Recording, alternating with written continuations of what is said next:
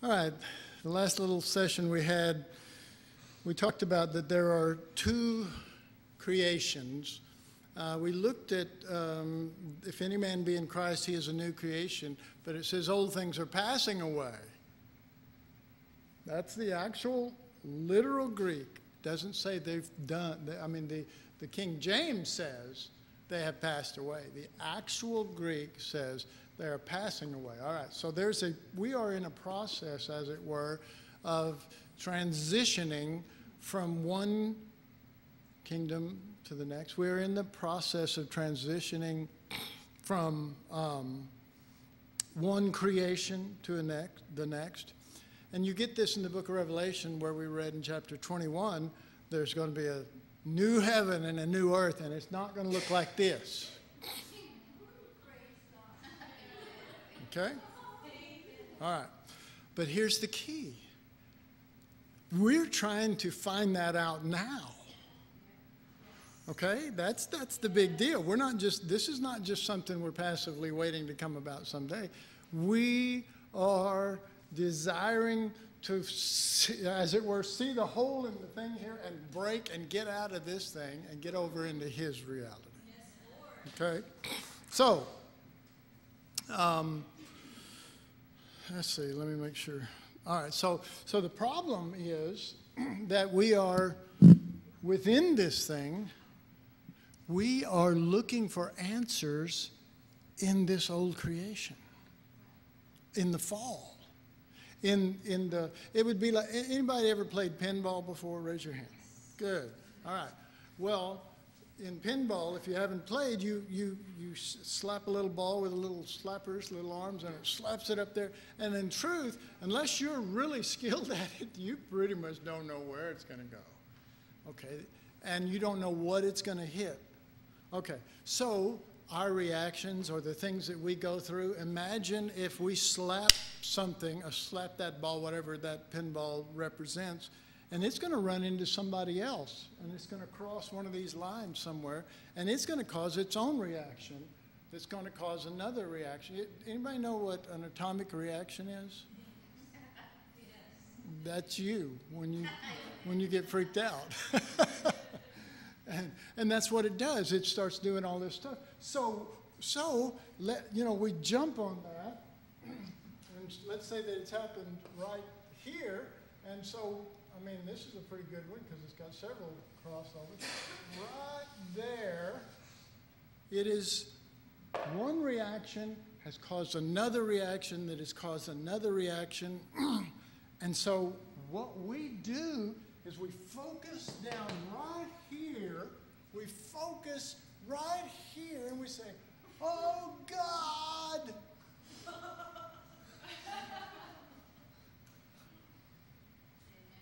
Help me with these 5 people and the junk that's come as a result of this.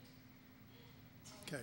Now, that is all has been a result of chaos in the first place, of the fall, of things that are out of order. And you can be a Christian and fit right into this, unless there is a movement, and that begins with not realizing that I can change all of these situations, because we're looking in the wrong place for change.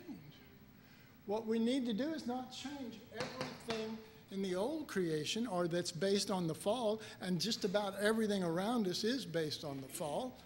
You say, well, not that nice building over there. Someone was greedy. They probably ran out poor people years ago. Anyway. So, but it is to enter into the view of another creation and what that means to God's heart, instead of trying to straighten this one.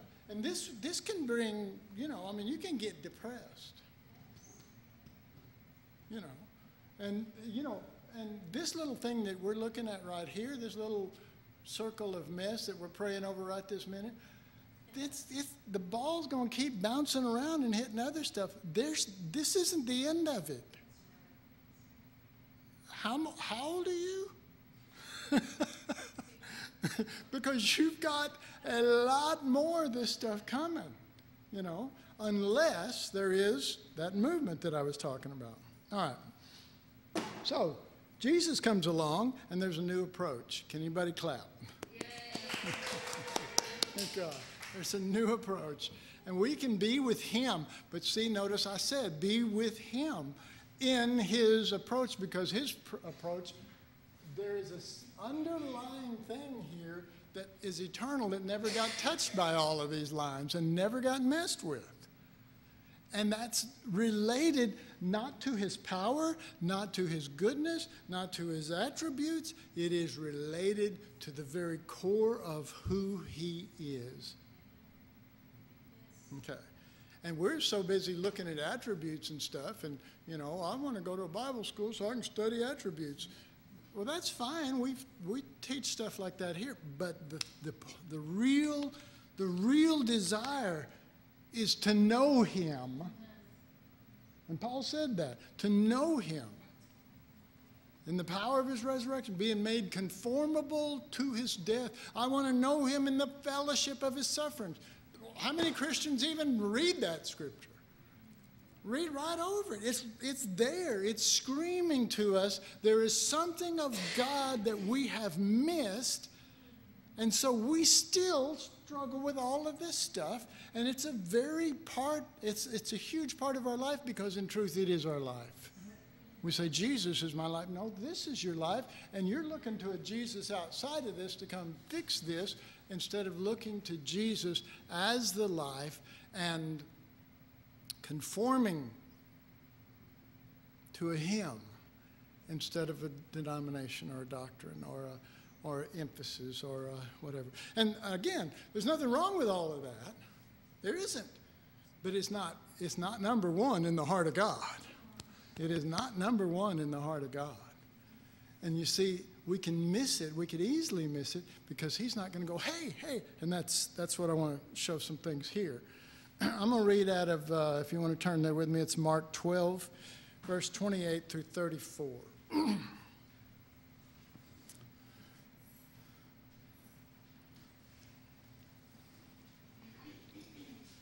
Mark 12, 28 through 34.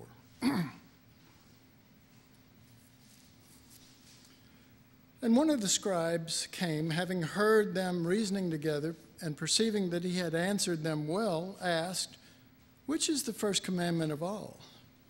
And Jesus answered him, the first commandment of all. You know, this is a real unusual thing for Jesus to give you a straight answer. Has anybody ever really studied close enough to see that that's actually true? He literally is coming up with the straight answer. The first of all the commandments is, hear, O Israel, the Lord our God is one Lord. So he's saying, here's the very beginning of the answer. The answer is, hear what I'm about to say, O Israel. It's not just the first commandment is love God. The first commandment starts with, you got to hear what I'm saying. Okay, why would Jesus say that? I'm Jesus. Of course you listen to me. Well, you know how that goes. Verse 30, thou shalt love the Lord thy God with all thy heart, with all thy soul, and with all thy mind, and with all thy strength. This is the first commandment. Okay, so basically the very first thing that God asks, the very first thing that is important, and what is the most important thing in all of Christianity, in all of the world, in all of the ministry? To love the Lord your God with all your heart and your soul and your strength. You start there. If you're going to fulfill the things that we're talking about, we're not talking about love the ministry or love. There's nothing wrong with loving the ministry, loving the saints, but even loving the saints is second. And the second is like it, namely this, thou shalt love thy neighbor as thyself.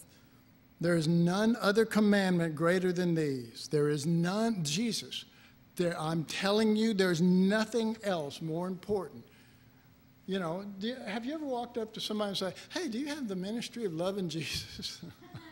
You know, no, mine's real important.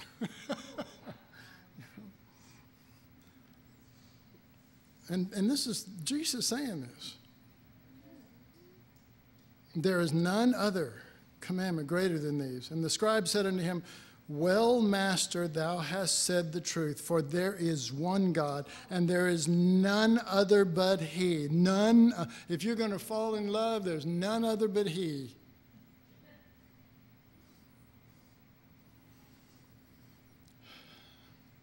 And to love him with all the heart and with all the understanding. How do I do that? How do I love him with all? He's not talking about loving with all of the knowledge that is God. We can't know God like that, but we can know his heart with all the soul and with all the strength, and to love his neighbor as himself is more than all burnt offerings and sacrifices. If you do that, this guy says, this is greater than it. Now, you got to remember, in Israel, sacrificing was it. This is how you worshiped. This is how you loved God. This is how you followed through. Death of a lamb. Sacrifice, selfless giving was at the heart of anything else that they ever did, and God made it so. And this guy says, and it's greater than all the sacrifices that have ever been offered. All right, well, anybody ever offered some sacrifices before? You know? How about we bring the sacrifice of praise? Anybody remember that one? Well, that's great. Praise God. Well, let's bring it. But I got news for you. There's something greater than praise and worship. And I lead praise and worship, so you do understand. None of this is a put down.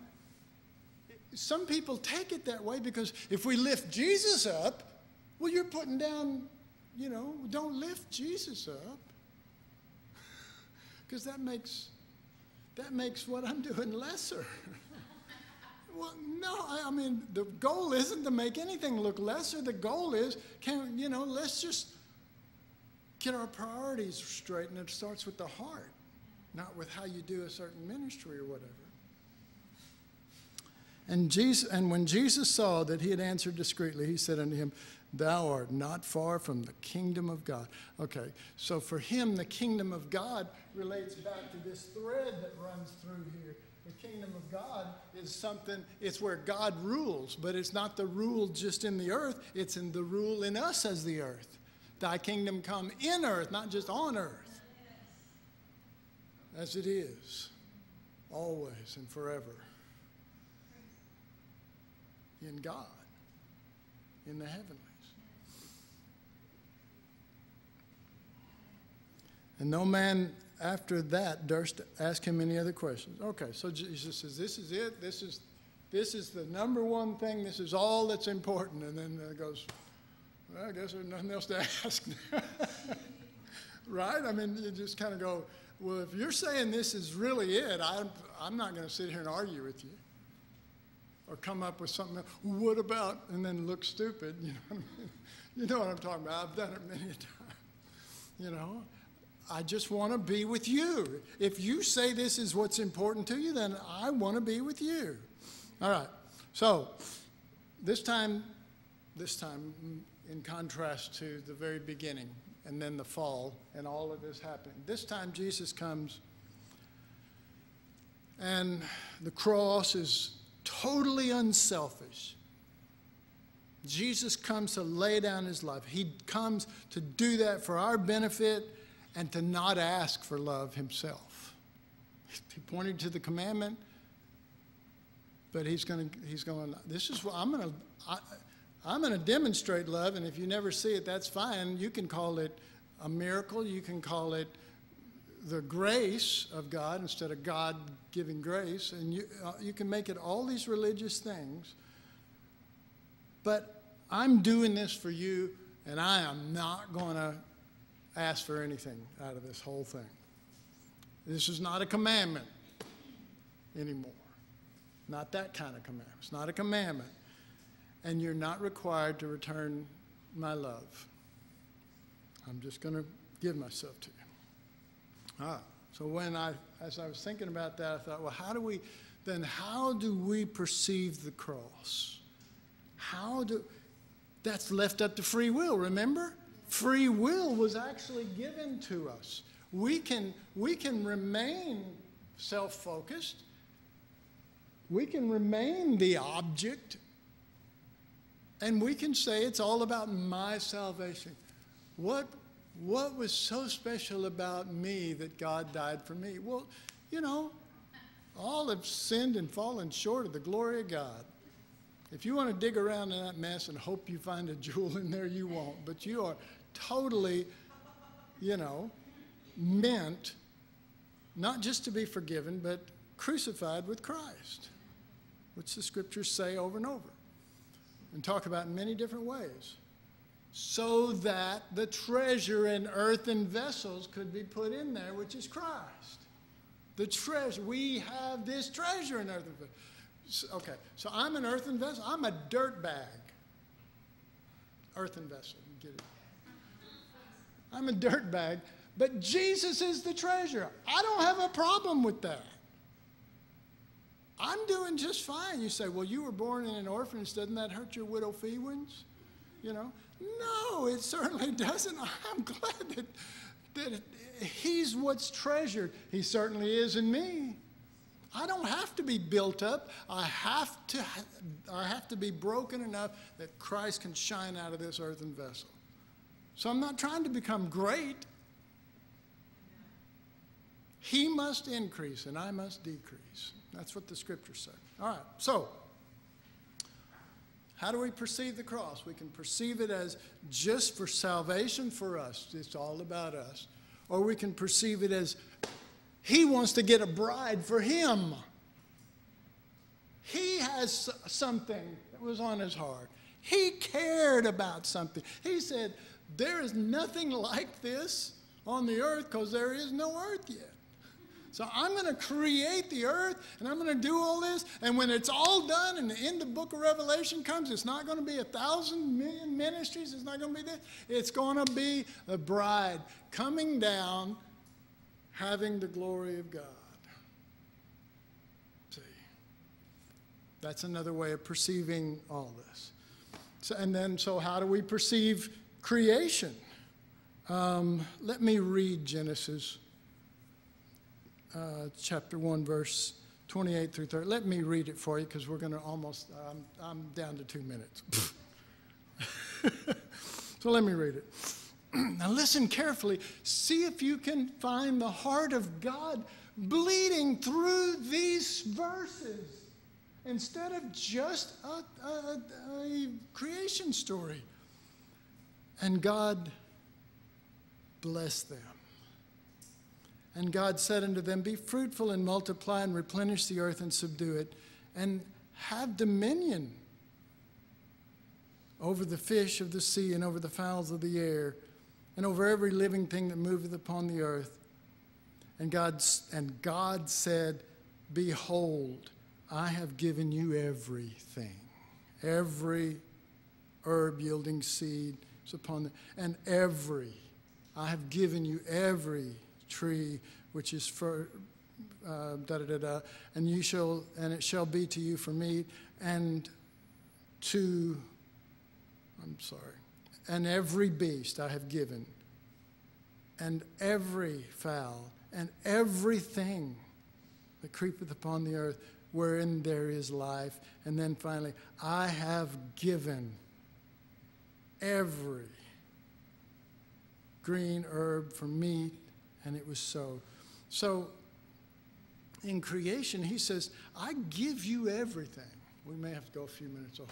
I give you everything. I give you everything, every beautiful thing that I've built. It's for your pleasure. I've given you that. I give you this incredible garden. I give you the fullness of what's in this garden. I just eat freely. And I give you dominion over all of this stuff. Now you give just love back. Just love me. That'd be the greatest thing. That'd be the greatest thing that you could do. Just love me back. Don't study me and tear me apart and try to understand me through all your religious methods. Just get close to me and be quiet, and I will speak my heart eventually. But all I really ask after giving you everything is this, because to me this is first.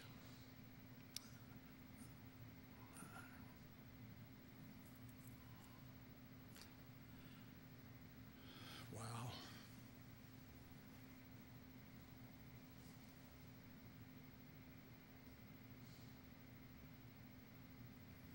So I was thinking about Galatians 2:20. We'll quit with this scripture. I am crucified with Christ, nevertheless I live, yet not I, but Christ liveth in me.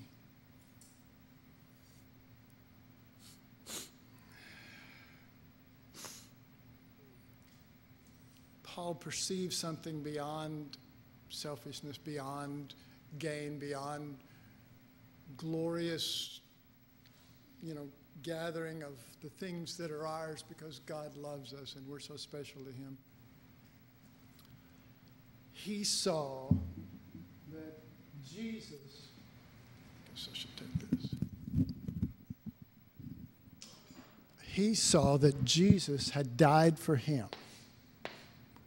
That Jesus had died for him so that he would have life.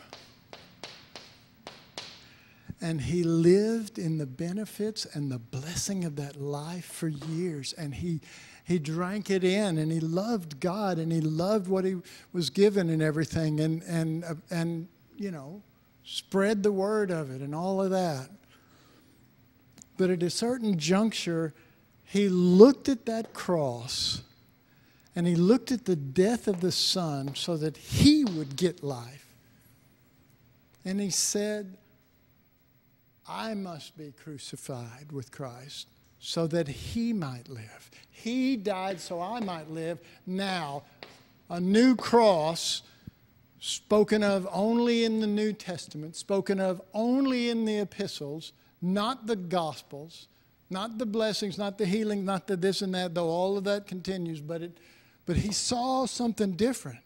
Galatians 2:20 is just one example of that. He saw an opportunity that he could give back that kind of love that is so selfish and doesn't ask for anything in return. And he says, now I will be crucified, or I am crucified with Christ. Nevertheless, I live, but not I live,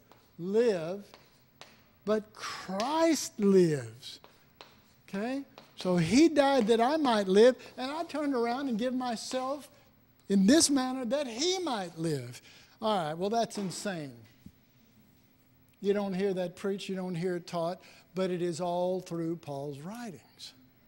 And it is the solid basis of maturity that brings us to the book of Revelation, where whatever happens there doesn't change anything. And in fact, it molds a bride that will become everything he loves, because she lives selflessly now for him and not for her glory and ministry. Amen. Let's pray and we'll close this out. Father, thank you. Thank you for your love. Thank you for your Spirit. Thank you, Lord, that you did die for us, and you do give so much. You give so much. You give so much, and we don't even know. But you've shown us a way through Christ's death, Not just our death. I'm crucified with Christ. But the purpose for that is not because I'm bad or sinned or not worthy to live. But the purpose for that is so that Christ may live in me. And that because I have matured in my love for you, I can no longer ignore that. If that is your way, then may you be glorified in ways and find satisfaction in ways that we can't comprehend. Probably because we still have a whole lot of ourself in the focus. But you still love us. You still haven't changed. And you still are right there. Whether we're in the chaos, you still show up. Though your answers are not there, your answers are in your Son. You still do that, and you will do that, and you will give, and you will go the extra mile. And if nobody else lives it, you will do that. But we know that there is a satisfaction that can be brought. We know that there's something that we can give back to you. And in fact, that was why you brought everything into creation in the first place. Lord, we thank you.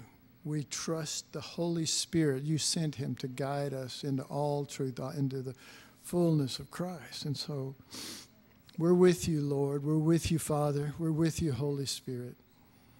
Keep walking us through, even if as children by hand, walk us through straight to the heart of Jesus, Holy Spirit.